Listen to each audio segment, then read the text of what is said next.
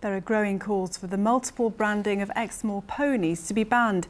It's thought the breed is the most heavily branded pony in the world. Janine Jansen's report contains images you may find upsetting. Exmoor ponies living wild on the moors are branded so they can be identified from a distance. But many welfare groups say it's painful and unacceptable and should be stopped. Currently they are branded with up to 7 digits.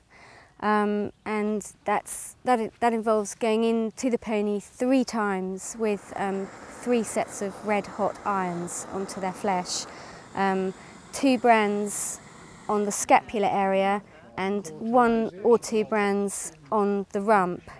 The brands are held, the hot irons are held on the pony for up to 4 seconds. The first time you go in, it's unpleasant.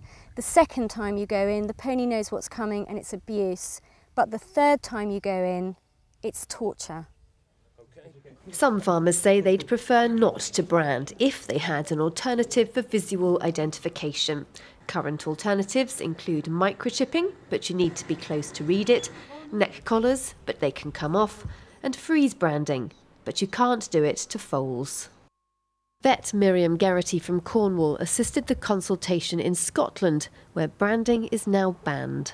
Each brand put onto a pony or horse causes a skin lesion which lasts up to 7 days, which is the same as a 3rd-degree human burn. This is obviously, without doubt, very painful. Dawn thinks that domestic ponies that never run wild on the moors shouldn't be branded at all. Currently, it's optional. And it's the star that's the Exmoor symbol. The Exmoor Pony Society declined to be interviewed, but in a statement they said they've recommended the star should now be dropped as the 2 remaining brands are sufficient to identify the pony.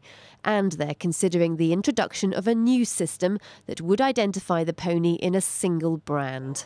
Janine Jansen, BBC Spotlight, Exmoor.